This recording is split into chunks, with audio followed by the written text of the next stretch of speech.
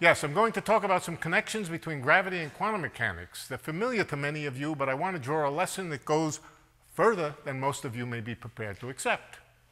That in some sense, gravity, is equal to quantum mechanics. I also claim that quantum gravity is close to being an experimental subject that can be done in an ordinary low-energy laboratory.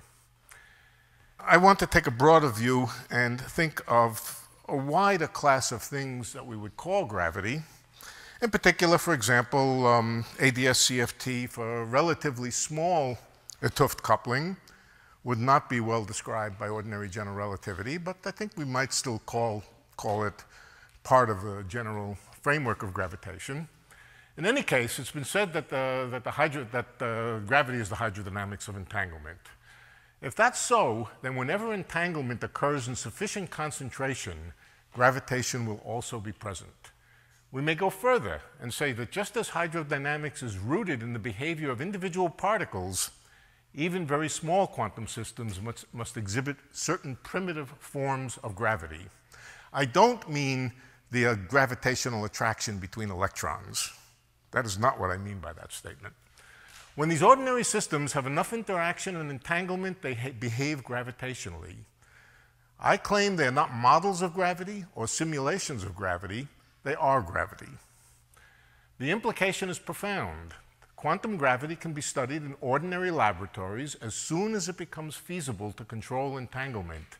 In other words, as soon as reliable quantum computers become available.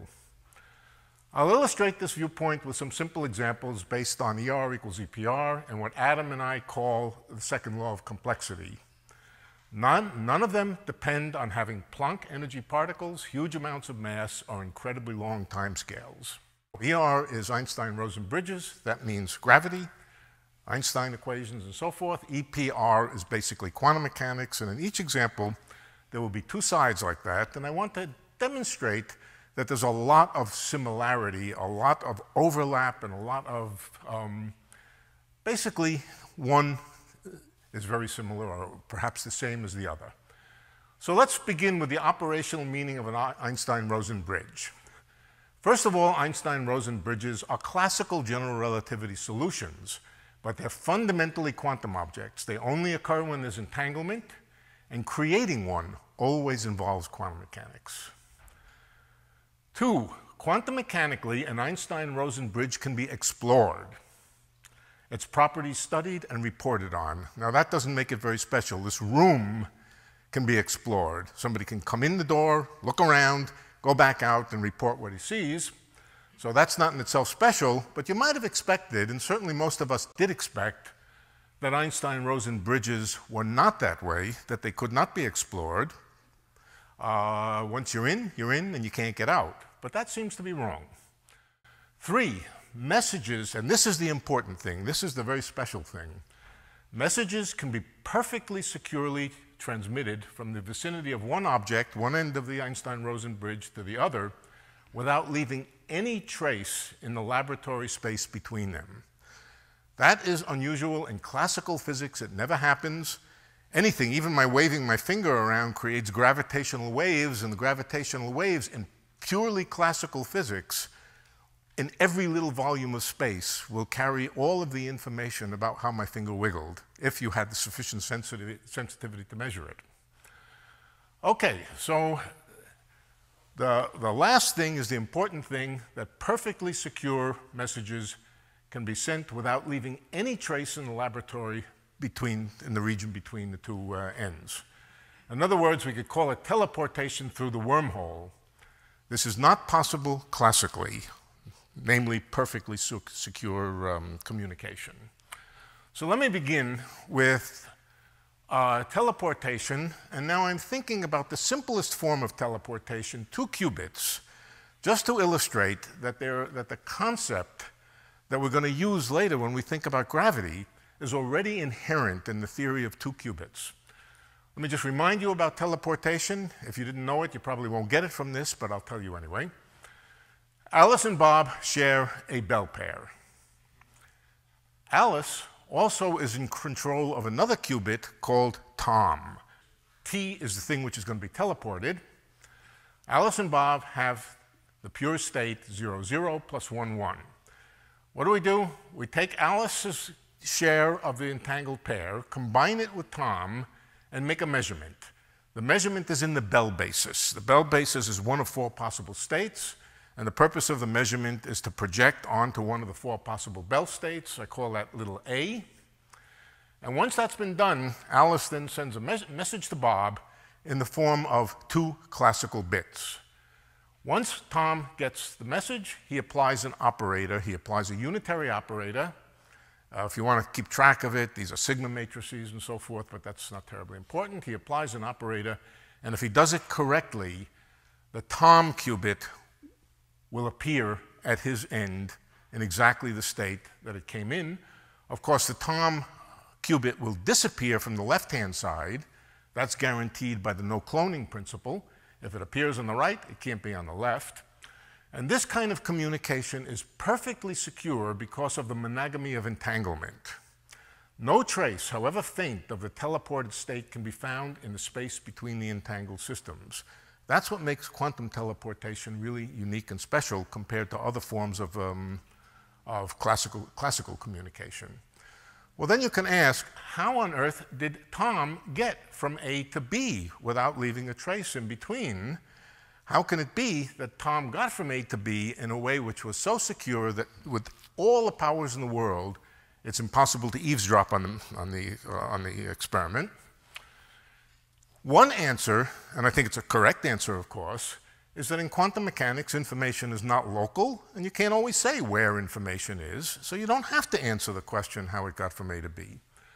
Another answer, which I find very interesting, is yes, the information did go from A to B, and it went through the wormhole, which is implicit in ER equals EPR. In other words, the Bell pair comes equipped with a proto-microscopic wormhole, and that's how Tom got from A to B. Okay, you may not be prepared to believe that, but that's okay. We can argue it. I want to say something else now, that we can use the same protocol, not to send information, but to explore the wormhole. Here's the way we would think about it. This time, instead of Tom coming in an unknown state to be transported across to Bob, we know the state of Tom. We purposely prepare him in some state, in some given state. And the question is to explore what the state of the Bell pair is. Perhaps the Bell pair wasn't prepared exactly correctly. Perhaps it was a little bit off. And Alice and Bob want to know what's in that Bell pair, what's in that box with a question mark.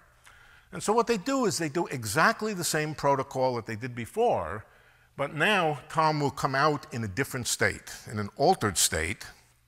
In fact, in general, he'll come out in an impure state. But by interrogating the density matrix rho, interrogating it means making measurements on it, Bob can find out some information about the state WAB. And the point is, of course, we could call that exploring the wormhole. Okay, we'll come back to that theme in a moment, but first I want to invite you to come and visit Alice's non-relativistic laboratory. What do I mean by a non-relativistic laboratory? I mean that everything that we measure, everything that we study, necessarily has a velocity which is much, much less than the speed of light in the laboratory. And number two, that the masses of all objects are always much less than the radius of the laboratory divided by G-lab. This will ensure that there are no large gravitational back reactions and that we can fundamentally ignore gravity, and we can fundamentally ignore special relativity. In effect, the speed of light is infinite. Alice has in her laboratory a shell, a large spherical shell, and that shell is made of doped silicon. I don't even know what doped silicon means, but it's made of doped silicon, and it's been doped in such a way as to have a zero temperature quantum critical point. In other words, it's described by a CFT, by a conformal field theory. No doubt we can build such things. The special assumption is going to be that it's a conformal field theory that has a gravity dual. That might be hard to build, but we don't know any reason that that can't be the case. Incidentally, to say that it's a conformal field theory, I mean that it flows in the infrared to a conformal field theory. We have an object now which, if everything we think is true about ADS-CFT, should not only have a boundary, but in some sense there must be bulk physics that goes along with it, and I'll assume that. Okay, now the idea that it's a non-relativistic laboratory has the advantage for Alice that by the time it takes for a signal to go from one point on the sphere to another, a short distance, Alice can jump back and forth many times. So she's unrestricted. But you want me to do that again? I'm not even going to try. I won't get it right. Okay, so she gets to be able to exceed the velocity of light on the shell. In other words, the velocity of light in the bulk theory, and she can do, therefore, anything she wants that's consistent with quantum mechanics. That's the advantage of thinking this way. Things that we couldn't even imagine to be able to do with astrophysical black holes, Alice can do because she has this incredible power to be able to move as fast as she likes relative to the shell. Let's assume Alice also has some tools. She has a light hammer that she can tap on the shell with. She can send signals, or at least she can send signals out that correspond to low dimension operators, for example, energy momentum tensor, whatever, propagate outward from her tapping. But on the other hand, in the bulk version of the theory, if there is a bulk, and if there is a version of bulk, that will also correspond to signals propagating into the bulk. Signals propagating into the bulk that could, in principle, be detected by a bulk observer. The bulk observer may just be some small system itself. On the other hand, the bulk observer, or the bulk system at the center, can respond by waving around a massive particle or whatever it wants to do, and send out signals that can be detected by Alice's stethoscope. That other thing was supposed to be a stethoscope. In principle, in this setup, it should be possible for Alice on the outside to communicate with the interior. I don't know any obstruction. The interior now, I mean the bulk, which is implied by ADS-CFT. Okay, so by communicating with the bulk observer, Alice can determine that the bulk contains gravity waves, gravitons, black holes. However, one might think that she can't probe the interior of a black hole. No signal from inside the black hole interior can reach the boundary, the shell. Well, in fact, I think that's too pessimistic. In order to give an example of why that's wrong, let's bring Bob in with his shell. Bob also has a shell, and Bob's shell and Alice's shell have been allowed to interact and become entangled. In fact, if you're clever enough, it should be possible to entangle them in the thermal field double state. If you put them into the thermal field double state, then at least from the bulk point of view, we would say that there should be a wormhole between Alice's black hole and Bob's black hole. Why? Because they're entangled from ER equals EPR. On the other hand, from the laboratory point of view, the two shells are also entangled.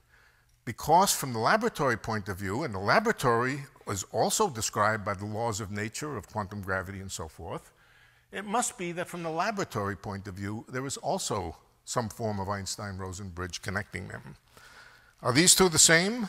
The laboratory version of the Einstein-Rosen bridge and the bulk version? Yes, I think they are. I think they are the same thing. And that's what makes me think that there's some sense in which quantum mechanics of these shells is really, in some sense, genuine gravity and not just some simulation of it. Okay, so let's go on and talk about what Alice and Bob can do with their entangled shells. In particular, they can do teleportation. We can call it teleportation through the wormhole.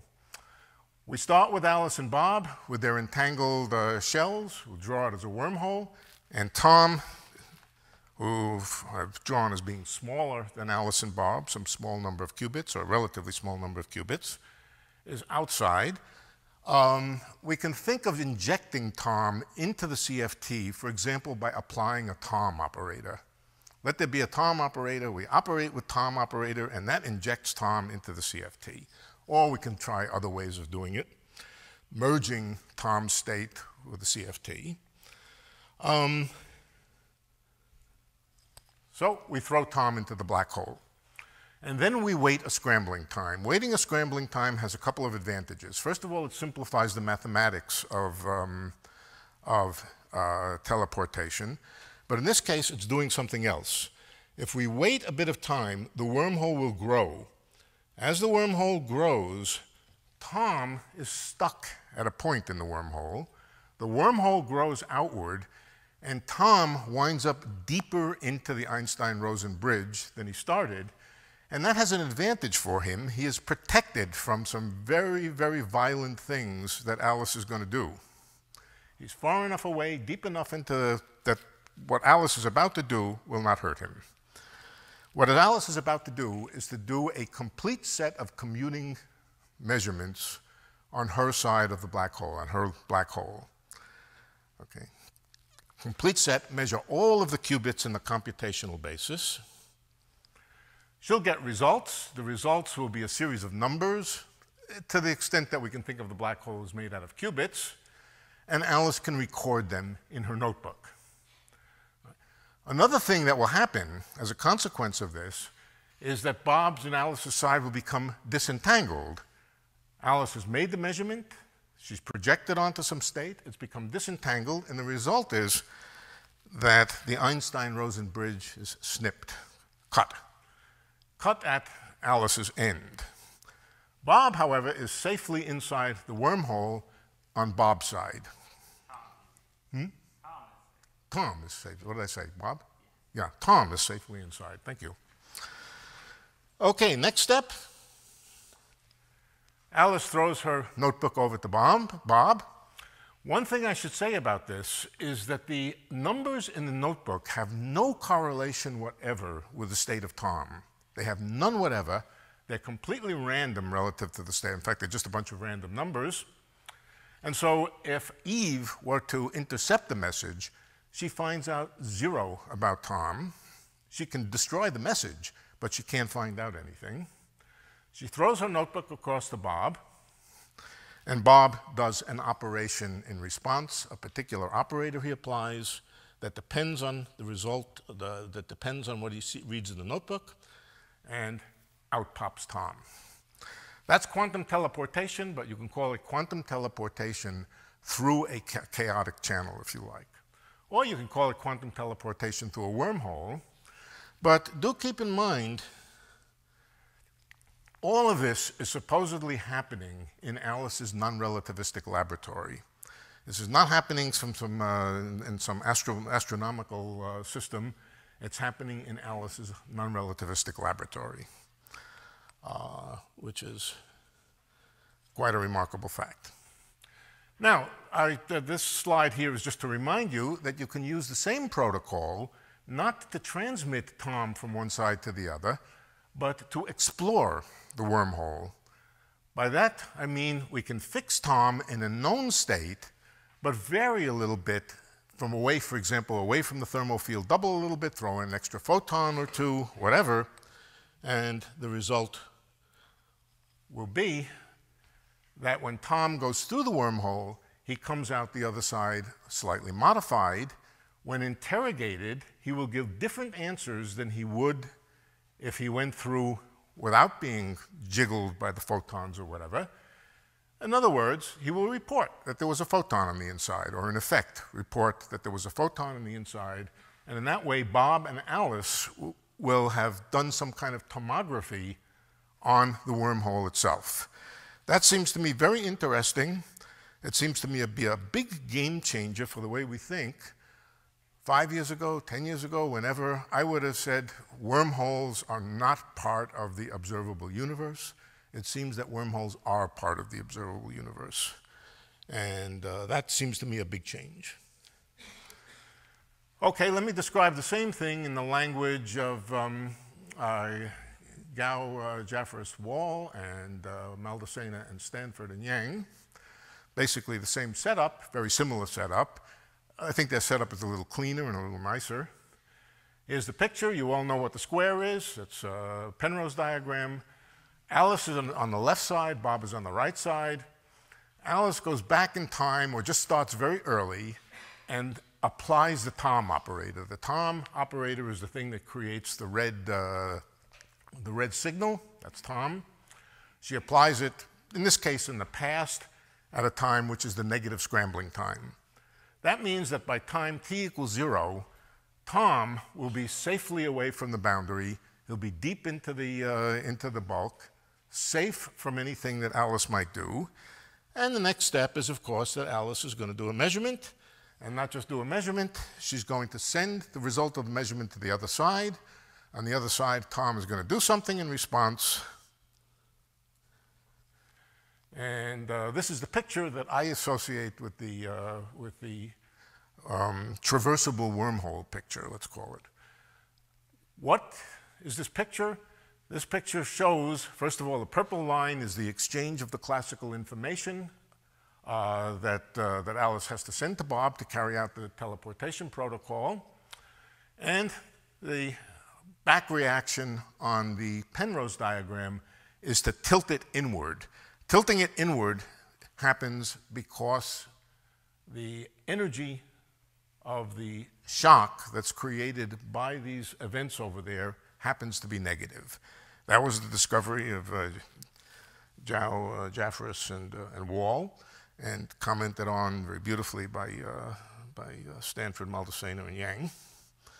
And of course, what you notice is that opens up a hole that allows Tom to go through from one side to the other. That's the traversable wormhole story, and it is very close in many ways to the teleportation through the wormhole.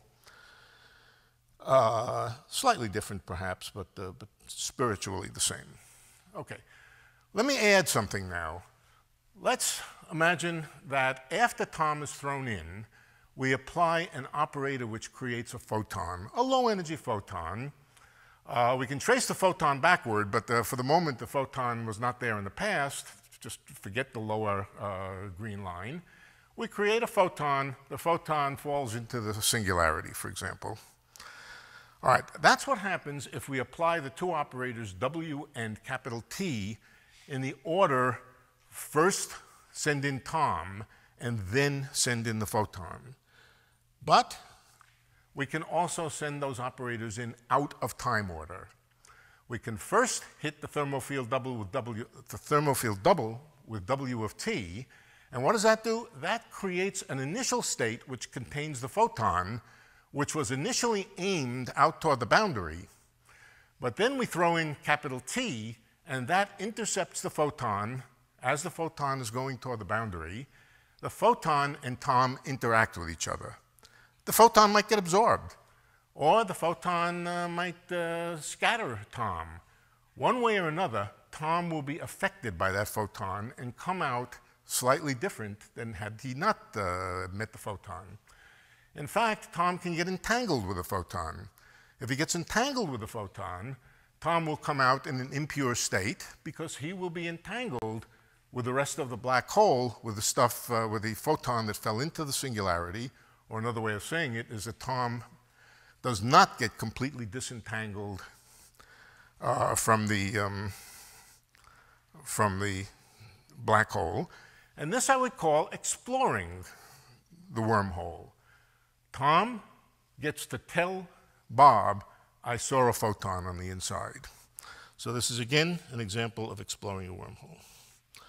Okay, that's one set of examples. ER equals EPR.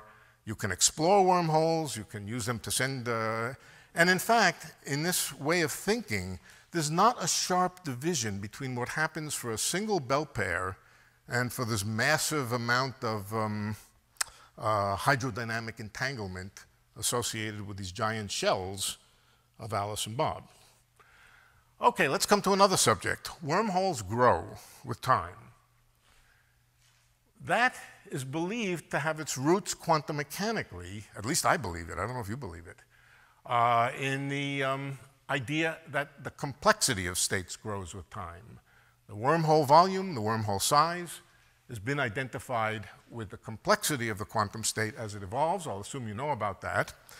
And that evolution, the tendency of complexity to increase, is what Adam and I call the second law of complexity. All right, I draw the two sides of the relationship here. On the top is the growth of wormholes. On the bottom is a sort of iconic figure showing the growth of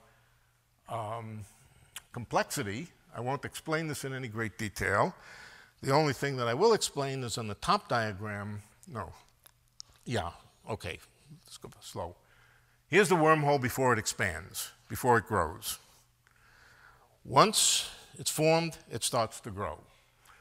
Its growth is thought to be connected with the growth of complexity, and the relationship, this is the complexity volume relationship, the complexity grows as the volume of the wormhole divided by LADS times the Newton constant in the bulk. Okay. That's the way the complexity is expected to grow. You can write this in terms of action if you like, but the formula is the same. Okay, how are we going to convert this to an operational, measurable thing that we might do in the laboratory? What I suggest, this is the simplest thing, is that we look at correlation functions at the two ends of the wormhole, at the two black holes, well, at the two shells, in the neighborhood of the two shells. We look at the correlation function of some kind of fields in the neighborhoods of the shells. If the shells were infinitely far from each other, way, way far away, and there was no entanglement, we would expect correlation functions to be basically zero. Why? Because there's just too far to go from one to the other in order to establish a good correlation. On the other hand, if there's a wormhole connecting them, then there's a short path to go from one to the other, and that short path could mediate correlation, and so we would expect correlation to be large, or at least not negligibly small. In fact, we know that for the thermofield double state, the correlation between fields on both sides is relatively large. We can either say that's because of entanglement, or we can say that's because there's an Einstein-Rosen bridge, which is short. What happens as the wormhole starts to grow? As the wormhole starts to grow, we would expect the correlation to get smaller. The correlation would get smaller because the wormhole is getting longer. As simple as that. We could go back to Mark van Ramsdonck's analysis of similar things. As the wormhole grows, we would expect correlations to diminish. So let me give you two quick theories about how the correlation diminishes. The first is a kind of general relativity description. We don't need much general relativity. We just think of the wormhole as a kind of waveguide. It's a waveguide whose radius is of order LADS, the ADS radius. That means something in Alice's shell. And the length of the wormhole is basically the time that the thermofield double has been allowed to evolve. It's grown proportional to time, and basically the mass of, I guess you would call it the Kaluza-Klein mass inside that waveguide would be of order 1 over LADS. What would you expect the correlation to be between the two sides? Roughly e to the minus m times t, which is e to the minus t over LADS. I believe this is probably the right answer. I don't know that anybody's ever calculated it for massless excitation. Steve, has anybody calculated that? You don't know the answer, though. I think this must be the answer. It's the only thing I can think of. Anyway, let's assume it. Somebody should calculate it. Okay, let me give you a completely different theory. This theory is based on either tensor networks or circuits, quantum circuits. The left-hand side and the right-hand side are connected by a quantum circuit. The quantum circuit that creates the thermofield double, or the evolved thermofield double. The total number of gates in that circuit is, or the minimum number of gates that it would take to create that pair of states, or that state, would be called the complexity C. On the other hand, the number of gates that each qubit sees, that a single qubit sees, would be the complexity divided by the number of qubits, and that would be C over S.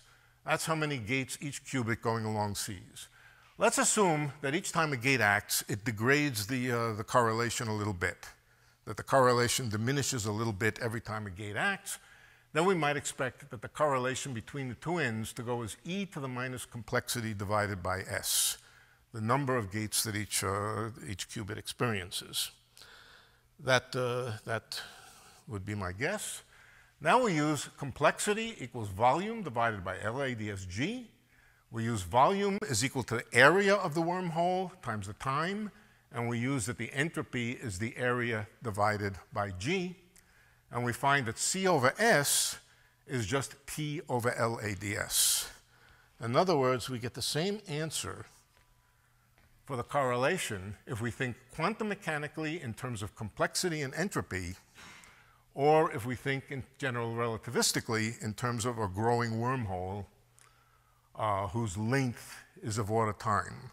This is another example of similarity or identification between things which are quantum mechanical and things which are general relativistic. On the GR side, couldn't you calculate this using the WKB approximation in the bulk to the 2-point function? I think, I'm not sure. So like the length of the extreme multi-adessic. Well, the trouble is that that gets into trouble. It gets into trouble if it's not analytic. In many cases, the extremal geodesic falls into the singularity, so that can't be the right answer. The extremal one that connects the 2 points, which by definition does not fall into the singularity. It does fall into the singularity. Oh. Yeah, it does. It does. So that can't be the answer. Steve knows much more about this than I do, so in some sense, I'm guessing. Yeah. Yeah, that's right. But for massless particles, I'm not sure exactly how you attack it. What's that? You have it for me? Yeah, I don't either. So I looked it up. I couldn't find it in the greater works of Stanford and Schenker and friends. Okay, so in Alice's laboratory, we can try to think of the growing wormhole as a thing which is dictating and controlling the way correlation functions shrink with time.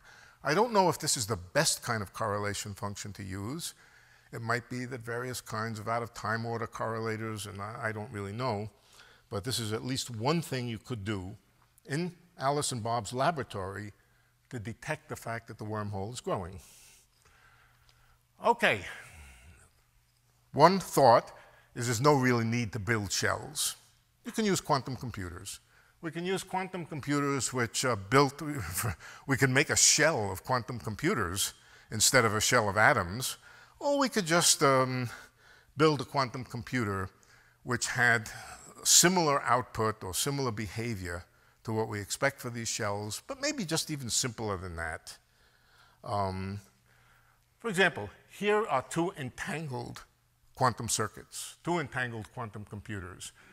If you can build a quantum computer, you can build 2 of them. And if you can build 2 of them, you can entangle them.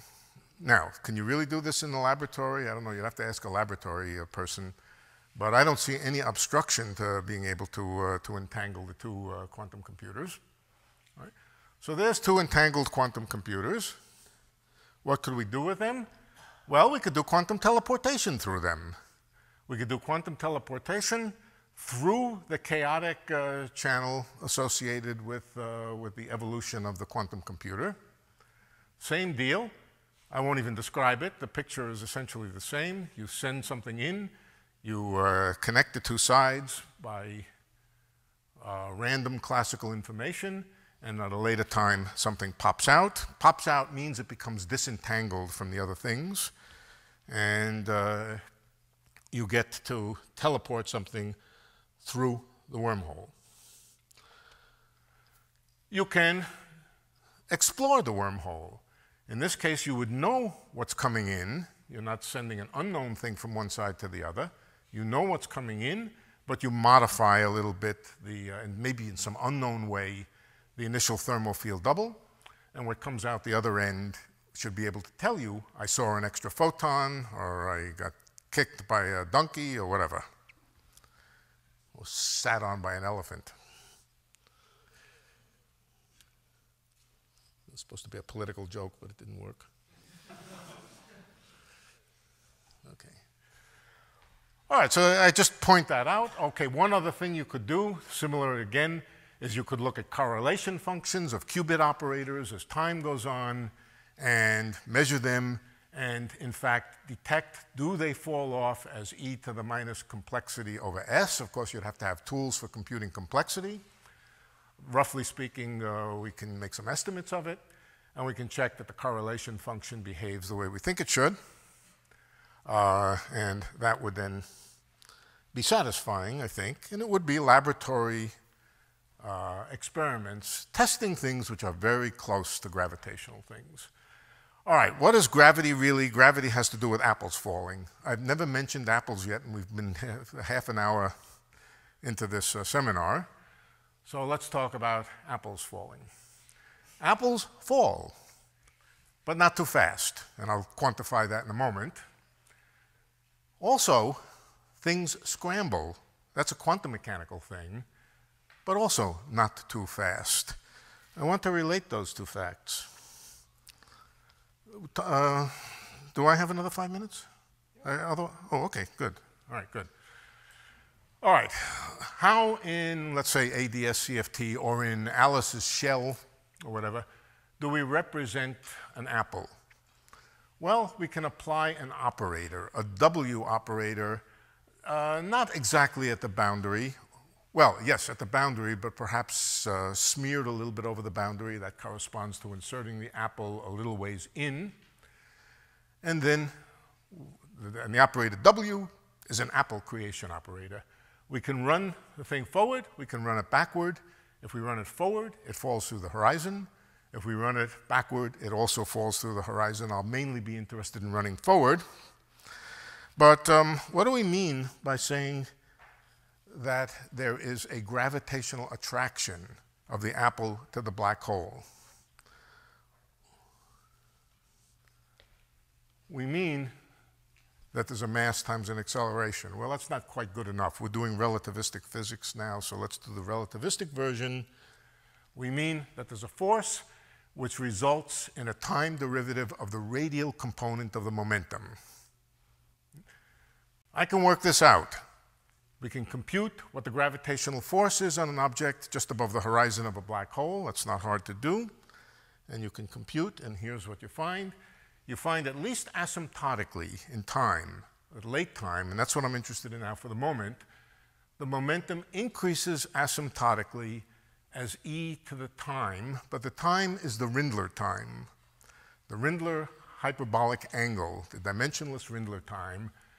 There's a number out in front of the whole thing, the initial energy of or the mass of the thing or whatever, but p, the momentum, due to falling, or that's what I'll identify as falling, goes as e to the omega and grows exponentially as you get toward the horizon.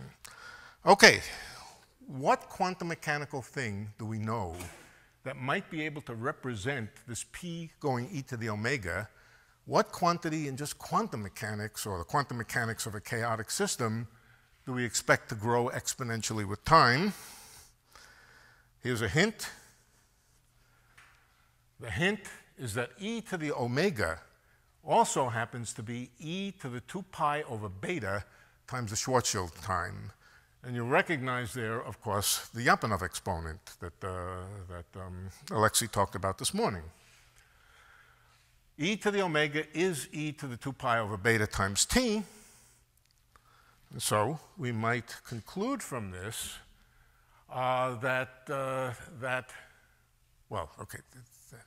we might conclude from this that what's growing, the momentum, is in fact related and in fact is equal to, I believe, the operator size. The operator size as defined earlier by Alexei. That's the thing which grows exponentially like that, and I want to take that very seriously, that infalling momentum is operator size. We've seen that, well, okay, this is the same picture that Alexei drew earlier. This is the, what did you call it, the growth of the operator? No, this is the growth, this is the thing you call the growth of the Oh no, maybe I called it the growth of the operator. Yeah, right. Actually it wasn't me. It was Roberts and Stanford. That this is an SYK version of it. In the SYK version of it, an incoming, let's say a single fermion operator. We might take for W a single fermion, an apple being represented by a single fermion. The operator grows with time, and it grows exactly in this fashion, e to the 2 pi over beta t, and grows exponentially. That's an example of the growth of size. Another thing is that the size and the complexity, the growth of complexity of the operator are closely related. You can read about it in the paper by Roberts and Stanford and myself. In particular, the size of the operator is the time rate of change of the complexity. That's something you can work out. And so, here's some other examples coming from other places. Another situation where you can see size growing as things fall toward the horizon is in string theory. This is a Monte Carlo simulation of string growth that was done by myself and my colleague Klebanov, which was aided by Marek Karliner with some computer simulations. This is actually the growth of a string as it falls toward the horizon of a black hole, or horizon of a windless space. And in fact, what you find is that the length of string, which is also a measure of the size of the string, also grows as e to the omega. All of these examples are examples of something that's called branching diffusion, and they're all of common origin. In fact, branching diffusion occurs in all holographic theories, BFSS matrix theory. There you manifestly see that the number of D0 branes, the size of the operator, is equal to the momentum of the infalling object. Yang-Mills loop equations, Migdal-Makinko equations, you again see that this kind of branching diffusion takes place. In quantum circuits it happens. It's the Hayden-Preskill growth that is also called scrambling. So here's a suggestion then. First of all, assume that radial momentum really is operator size. This would then suggest that gravitational force, or the growth of the momentum, is a manifestation of the tendency of complexity to increase. In other words, the second law of complexity, at least in the neighborhood of a black hole. I find that interesting, this correspondence between a gravitational thing and a quantum mechanical thing, the quantum mechanical thing being the growth of complexity. Last thing. I'm about finished, but let me point something out now. If I look at how things fall through a horizon, what I find is there are various possibilities. First of all, the fastest a thing can fall through the horizon is if it's moving toward the horizon with the speed of light. In other words, a light signal falling through the horizon. In that case, you find that P really does grow just as e to the omega, if you work it out. In fact, any time-like trajectory which goes through the horizon has the same behavior. P goes as e to the omega. The other possibility is that a signal does not go through the horizon. It just fails to be able to get up enough steam to pass through the horizon. You'd have to keep it from going through the horizon, of course, in which case P will always be less than e to the omega, or will grow less rapidly than e to the omega. And so it would follow that causality would require, or just this relativistic picture would require, that P is always, or always grows less rapidly, as rapidly or less rapidly than e to the omega. Compare that with the fast scrambling bound. The fast scrambling bound is a statement that the Lyapunov exponent is always less than or equal to 2 pi over beta. Given the relationship between Rindler time and Schwarzschild time, the fast scrambling bound is equivalent to the relativistic, well, it's too strong to say it's equivalent to. It parallels the relativistic causality bound. That seems to me interesting.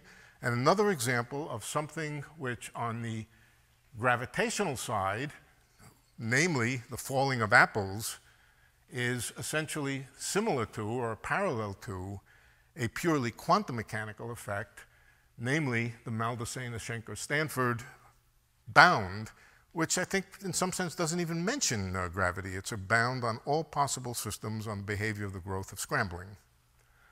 So that, those are three examples.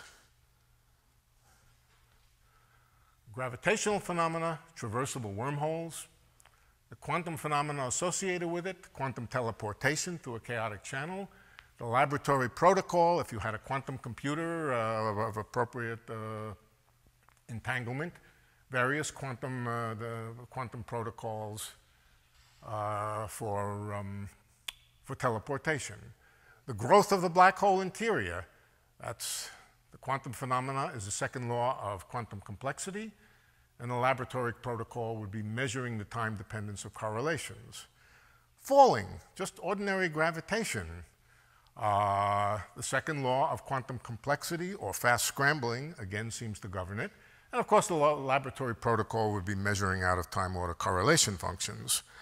There are many more. Obviously, this theme can go on and on. There are things I can think of involving Hawking radiation, all kinds of interesting things that do have these kind of parallels, which would allow them to be explored in a laboratory equipped with quantum computers. I think that's all I had to say. Oh no, it's not quite. Yeah, okay, back to hammers and stethoscopes. Let me compare all of this, Alice's whole story here, with another story that she might have tried to do, namely to simulate the standard model. Forget gravitation. She would say, I can simulate the standard model on a crystal or on a crystal of computers. Just ordinary lattice gauge theory on a lattice.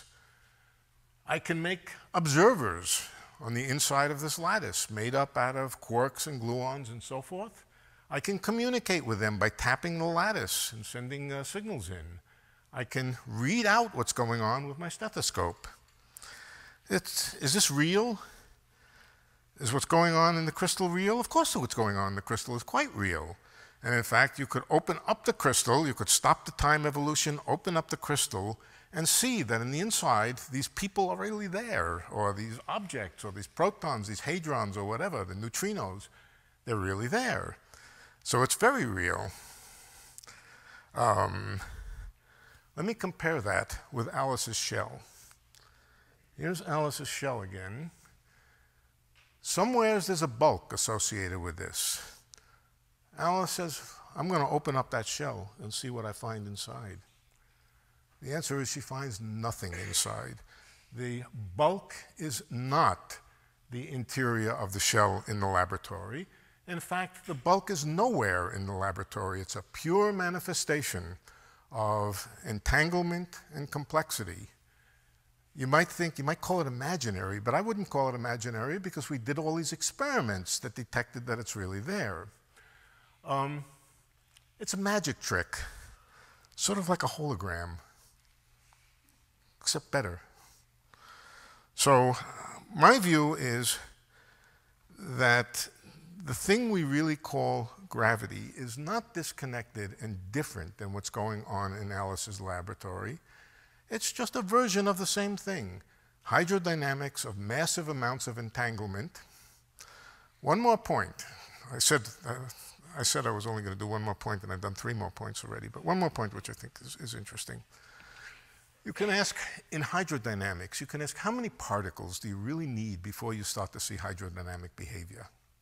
Where is the crossover between just ordinary particles and hydrodynamic behavior? Is it 10 particles? Put 10 particles in a box. Is that enough to see some hydrodynamic behavior? Well, I suspect the answer is yes, 10 particles. But certainly 1,000 particles is certainly more than enough to see some elements of hydrodynamic behavior. It's a very interesting question to my mind. Where would we see the crossover between what we might call ordinary quantum mechanics of small number of qubits, which we would probably not think of as a general relativistic system, and gravity, the crossover between massive amounts of entanglement that would define a hydrodynamic behavior. I think it's a relatively small number of qubits, 10, 15, 20, 25, maybe 100. And if that's true, that means you can explore the crossover between ordinary quantum mechanics and gravitational behavior on a relatively modest quantum computer. I don't think you need n of order 10 to the 10th or something like that. Anyway, that's my message. Thank you.